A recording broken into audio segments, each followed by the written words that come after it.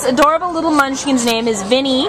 His ID number is A4846957. Vinny is a 2-year-old male, chocolate and, well, named chocolate, tan. He's a beautiful golden, all kinds of beautiful brown colors. Long-Haired Chihuahua mix. Came to the Baldwin Park Animal Care Center as an owner surrender on June 23rd. Left here with no reason given, which is surprising because he's an amazing dog. Vinny weighs about 9 pounds. We don't really expect him to get a lot bigger. He's probably about done growing at his age. And Vinny is a pretty awesome dog. Super friendly, curious. He really likes to explore. He's got this great medium energy, happy puppy energy. He loves people, loves being around them, being in their laps.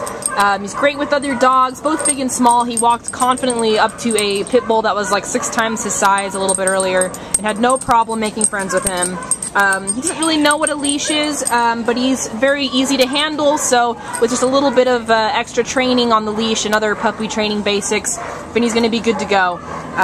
He's definitely a social pup, you know, great with people and dogs all around.